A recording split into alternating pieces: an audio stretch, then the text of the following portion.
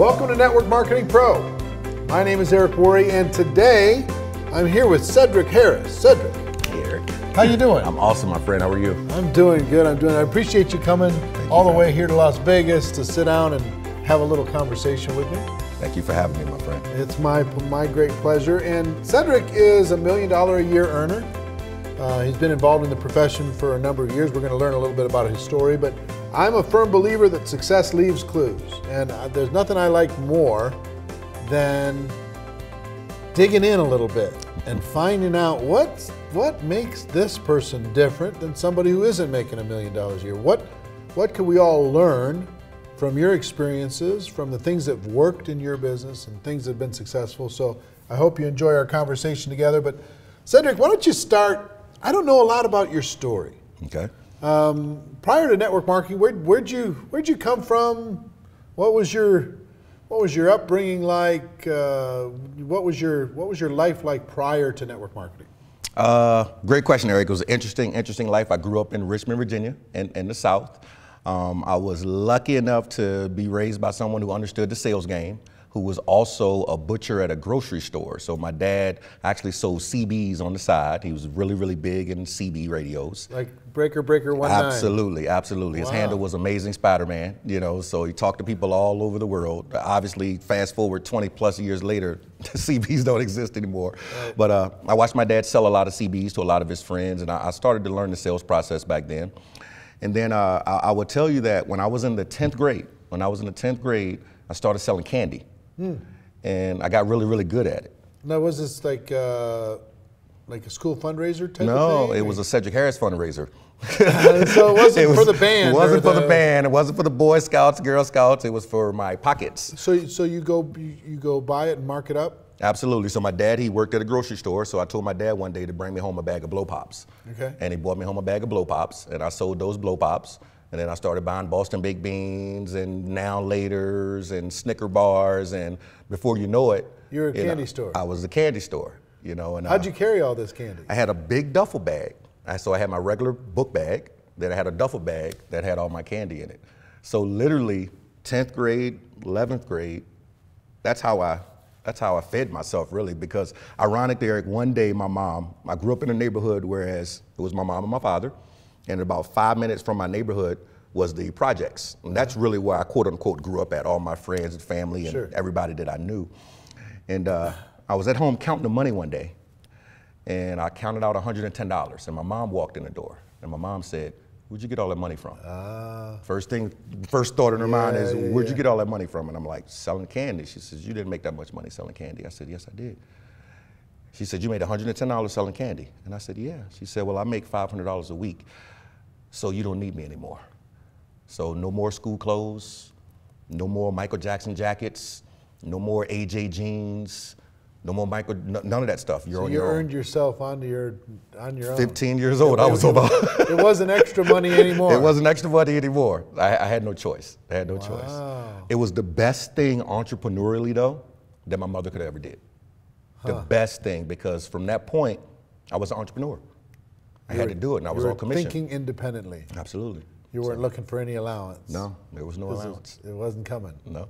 The only benefit I had was my dad worked at the grocery store, and he didn't even get a discount on the candy. So he was just the guy that delivered it to me. That was it. That was it. But it changed my life. I still thank my mom to this day of her cutting me off and basically putting me on my own. Absolutely. Yeah. Absolutely.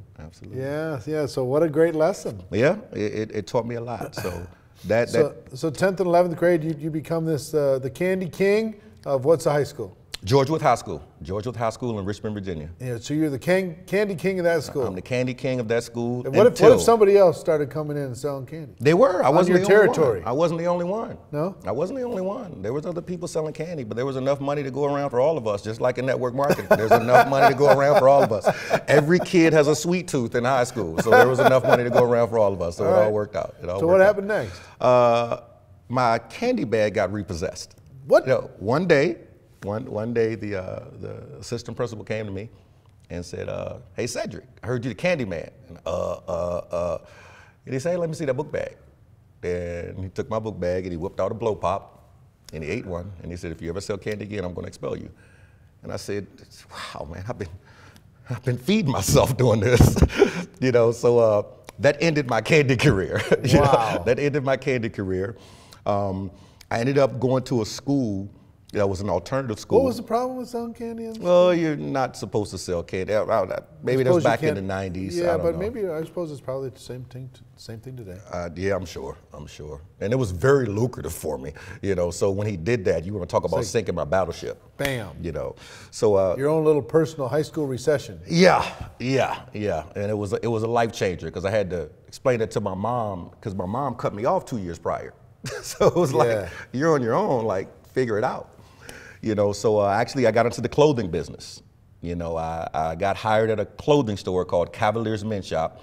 Let me ask you a question before you go to the clothing store. Sure. Were you ever, because you had friends that lived in areas where they sold other stuff, were you ever tempted? Tempted, I did it. Tempted, I lived that life. I mean. When? After high school or no? Actually, ironically, as soon as my candy bag got repossessed, I had $27 to my name. Right. And my mother said you were on your own, so I had a choice. Right. I got $27. What do I do? Right. You know, so I invested. You're used to selling stuff. Yeah, I invested that money. And I invested, and I invested, and I invested. Because your environment's an incredibly powerful thing. Absolutely. And you're going to reach out to where opportunity presents itself, right? You know, stuff you can do. It's the old adage of you become the top 5 people you spend the most time with. Yeah. You know, and the top 5 people I spent the most time with were pharmaceutical salespeople. You know, so Yeah. I became number 6. You know, and I learned very quickly that wasn't the place where I was supposed to be. You know. What changed your mind about that? A guy in a black robe. A guy in a black robe that controlled my life. That at one point I could have been looking at 10 years, and he said, "I'm gonna give you a shot." You know, and I went. What do you mean? So you the judge? Okay. Yeah, the judge. Yeah. So he gave you a chance. He gave me a chance, and I actually went to a 90-day boot camp program. And that 90-day boot camp program changed my life, Eric. I was 18 years young, and 42 of us went into this boot camp program, and 12 of us came home. Wow. And it was the hardest thing I've ever done in my life. Wow. You know, and it was very humbling.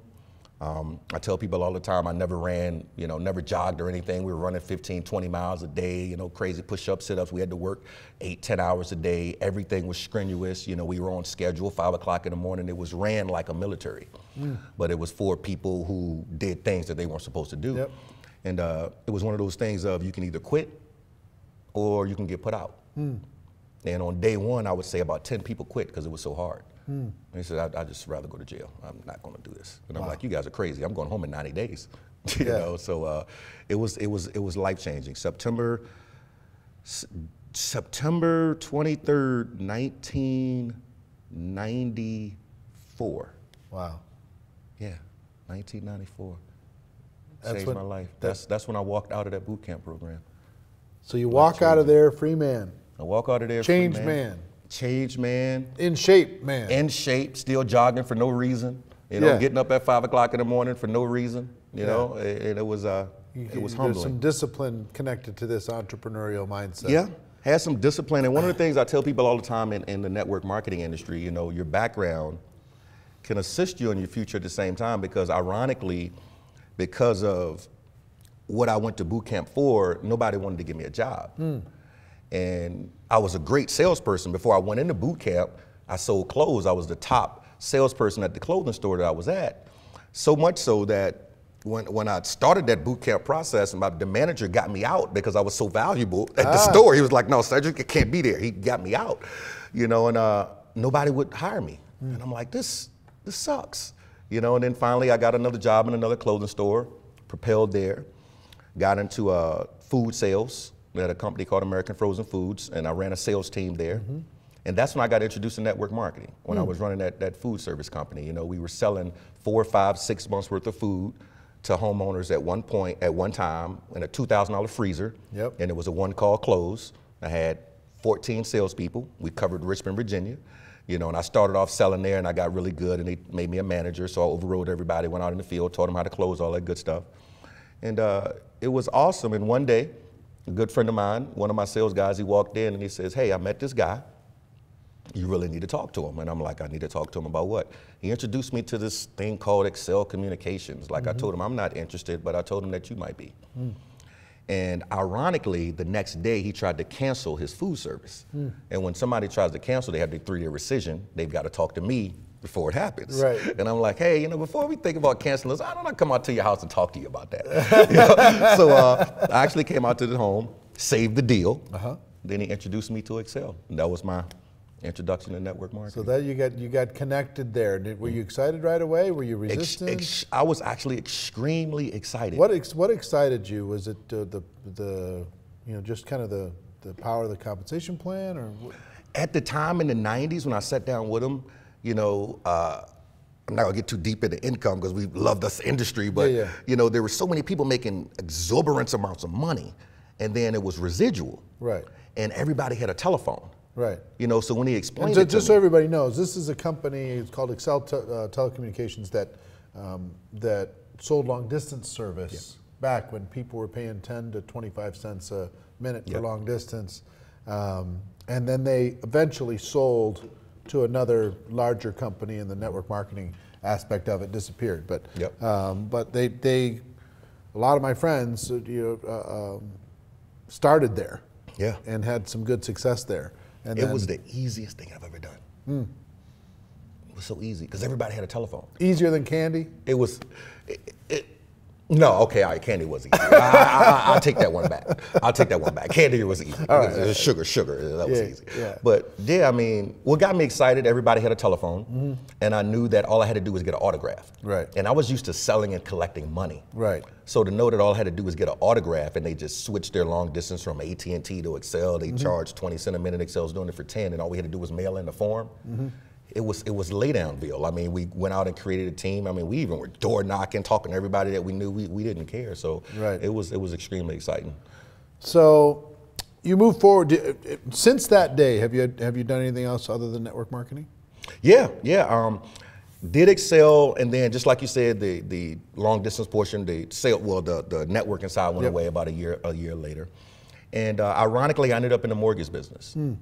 So I got in the mortgage business. I answered an ad in 2001 that said, this will be the last job you'd ever take in your life. And I said, yeah, right. And I showed up at the interview thinking that there was going to be a Kirby vacuum cleaner showing up or something crazy. And the guy told me, we do mortgages. The company happened to be the largest VA mortgage lender in the nation.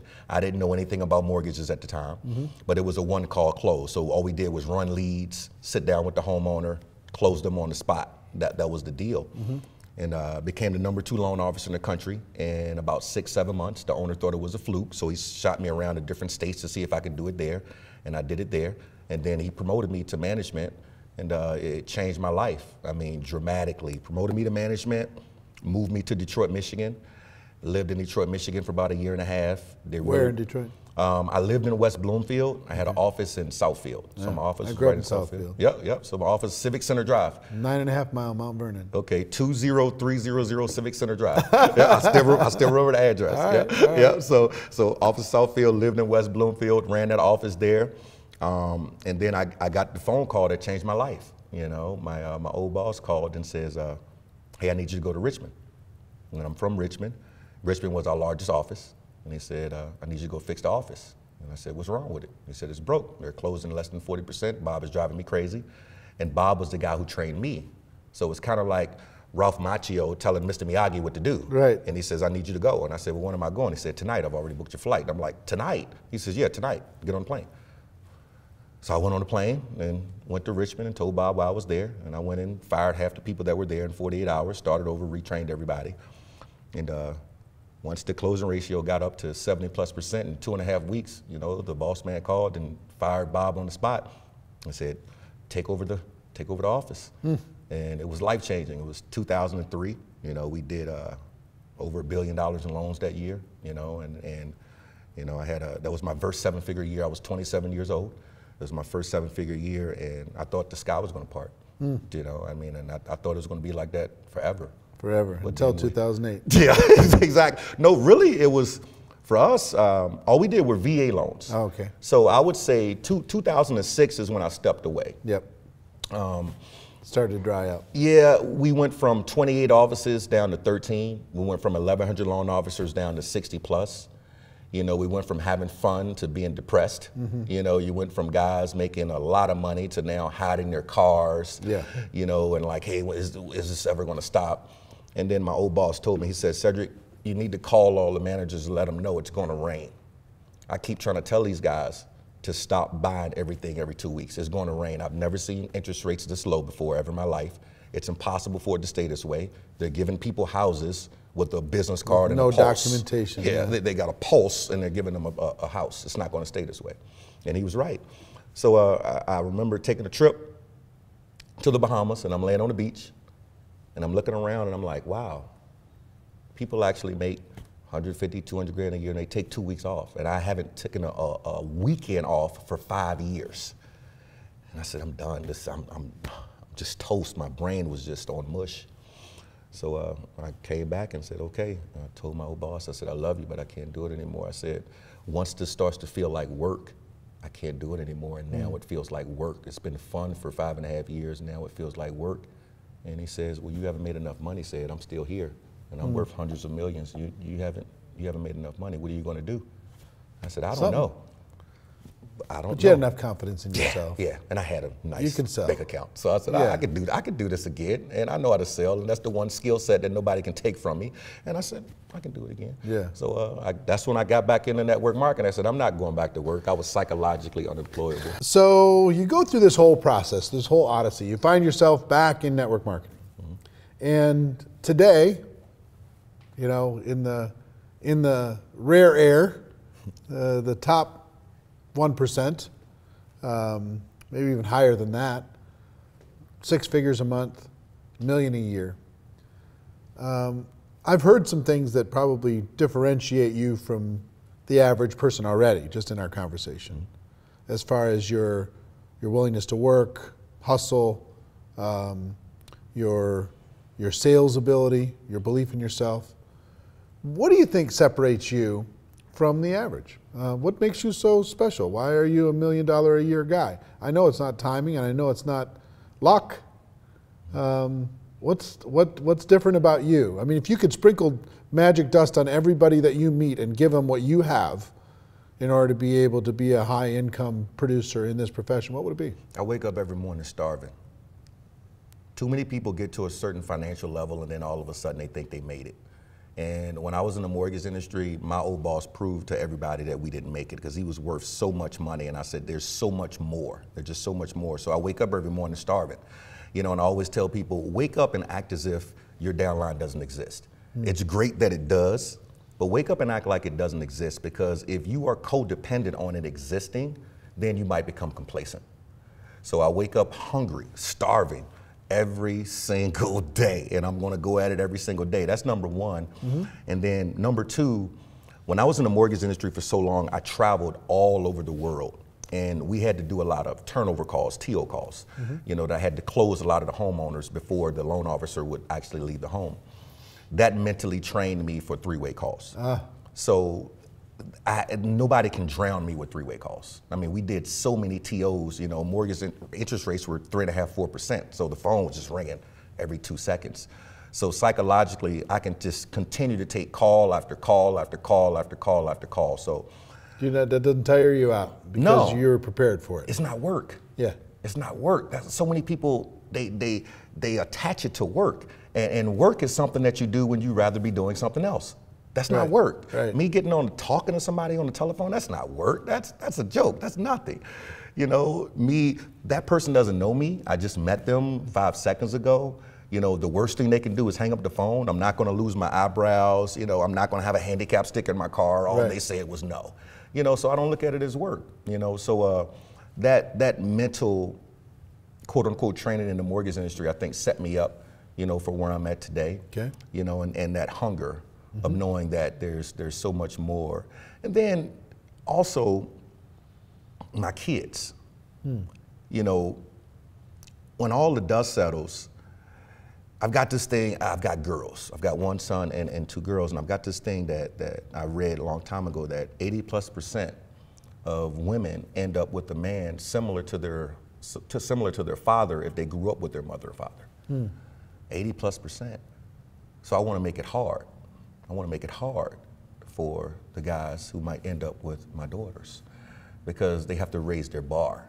So, you know, I've graduated one from college, you know, and she's ironically, my oldest is a school teacher at the middle school I went to middle school at, and she's a cheerleading coach at the high school I graduated from. So that's pretty cool. And then my youngest is you know, psychology major at Old Dominion University. But I want to make it hard, you know, and I know that I've got to provide for them. I know that I don't want them to be concerned about So it's part of your reasons? Absolutely. As far as that's what drives you? Absolutely. To do what you need to do? Absolutely. And I would say that having that attitude of knowing that I've got people that depend on me separates me. My mom depends on me. My father depends on me. My kids depend on me. Versus having a mindset where you're depending on somebody else. You know, I bet you don't depend much on your upline. No. Or anybody else. You know what I always tell people, Eric? So funny you say that. I say, you know, when your mortgage payment shows up, whose name is on it? Yours or your upline? Yeah. You know, when my kids call me and ask me for money, they don't ask me anything about my upline. Right. They say, Dad, can I have this? You know, when it was time to pay the college tuition to do these things, it had nothing to do with my upline. Isn't it nice to be able to provide? But yeah, absolutely. Yeah. Absolutely. Life changing, for sure.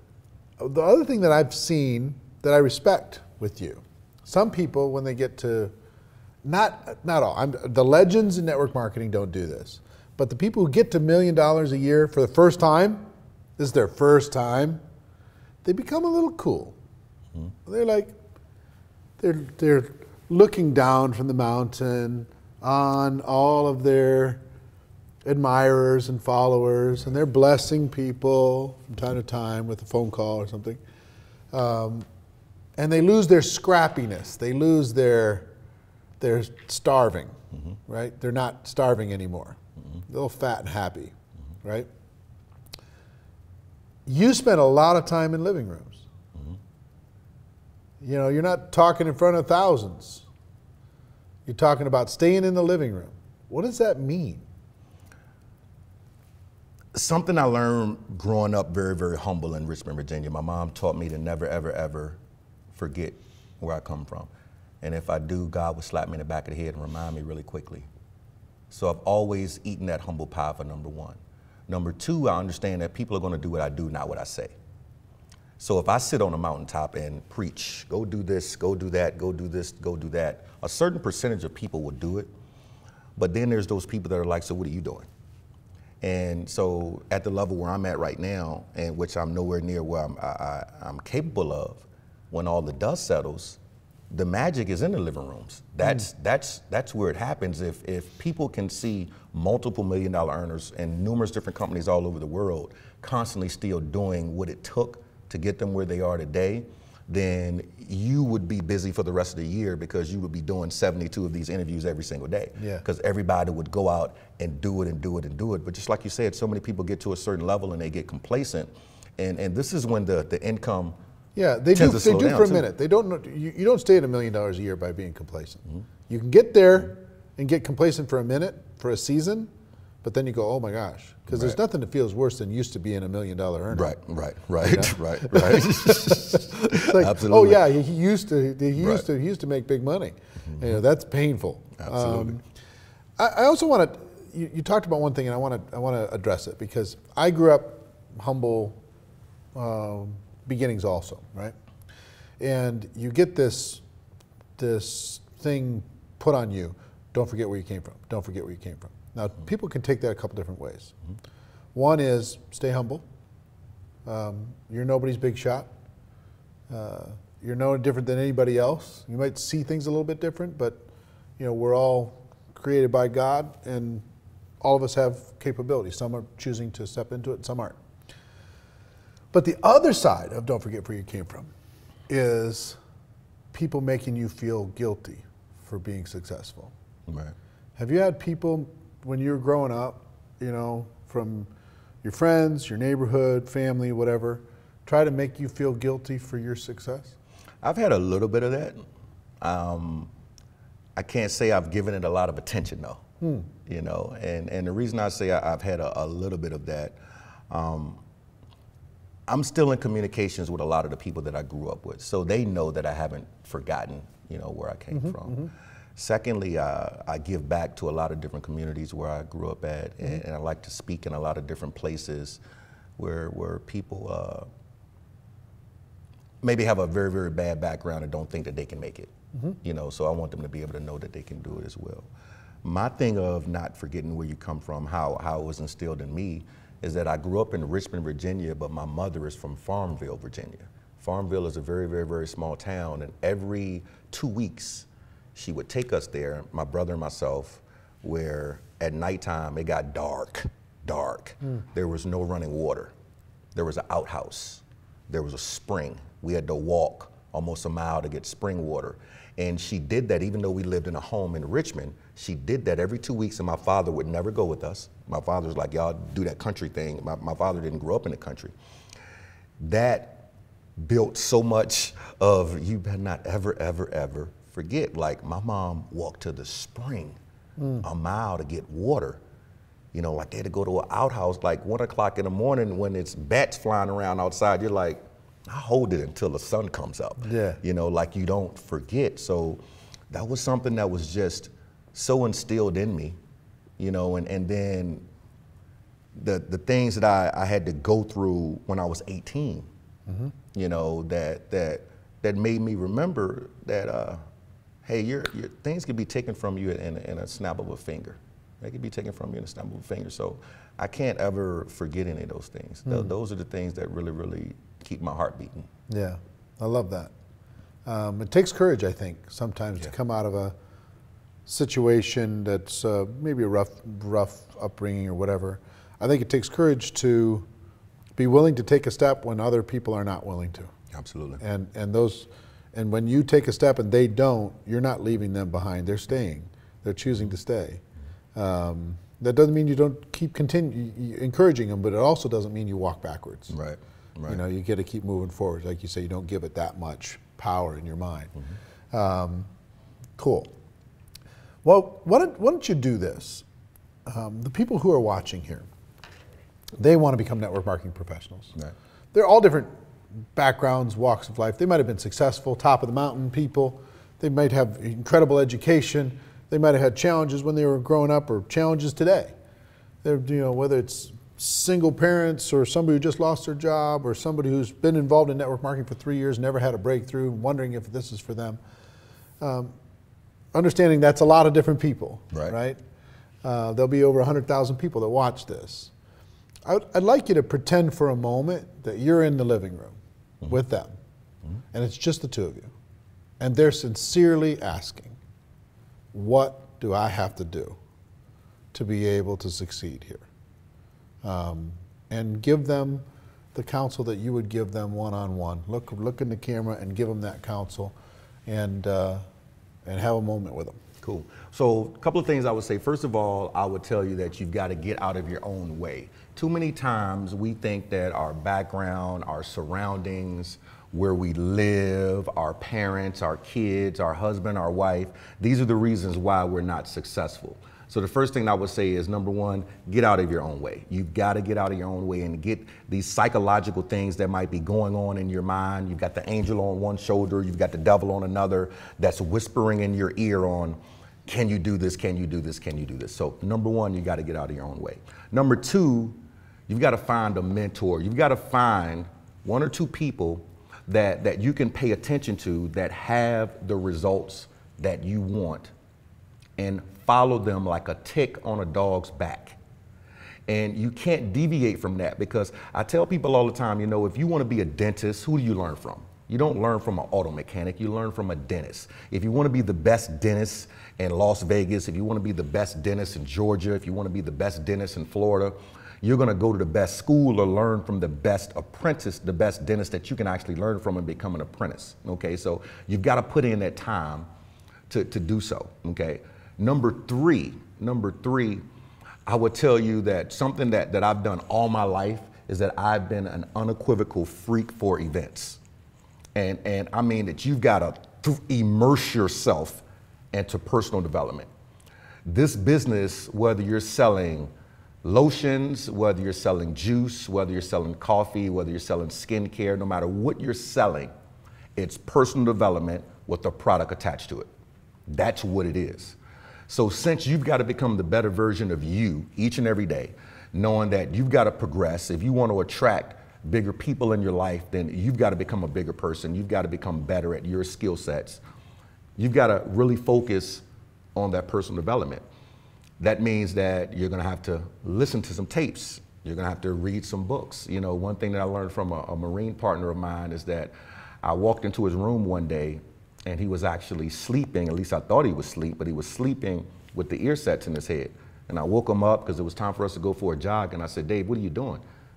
You sleep with your ear sets in your head. He was like, I sleep every night with my ear sets in my head. And I said, why do you do that? He says, because the body rests, but the brain never sleeps. See, while he's sleeping, he's listening to stuff that's going through his mind over and over and over and over and over again. So if you want to sound like Jim Rohn, you should listen to Jim Rohn while you sleep.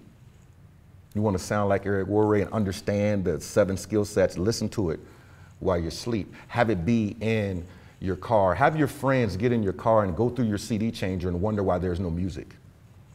I can't tell you how many times some of our friends have gotten into my car. It's like, hey, where's the music at? And I'm like, that is music. That's not music. Yes, it is. It's money music. It's money music. I don't know what you're looking for, but it's money music. You see, I don't want to be a rapper. Not saying that I don't listen to music. Don't get me wrong. But I don't want to be a rapper when I grow up. Okay, that's not what I want to be when I grow up. I want to be a professional networker and a leader that is impacting lives all over the world. So since that's who I want to be when I grow up, I've got to listen to those types of people. So you've got to do that. That would be probably the biggest thing that I would tell everybody here, because there's 30 days in a month, 29 days this year in February, 31 days in some months, and there's not going to be 31 great days in your business. There might not be 31 great days of your life every single month. But the reality of it is that if you can elevate a lot of those days by what you control, meaning what you're putting in your mind, versus what other people are putting in your mind. See, somebody on Facebook can be putting things in your mind. Your environment can be putting things in your mind. People in your neighborhood that you don't want to be around, that you don't want to be like, they could be putting things in your mind. But the books that you read, the CD sets that you listen to, the mentors that you follow, the events that you attend, that you absorb everything, the notes that you take, that's really creating the compound effect. You know, I wouldn't even, sitting in your living room, I wouldn't even spend a whole boatload of time talking about products or services or whatever you are marketing. Those things are great.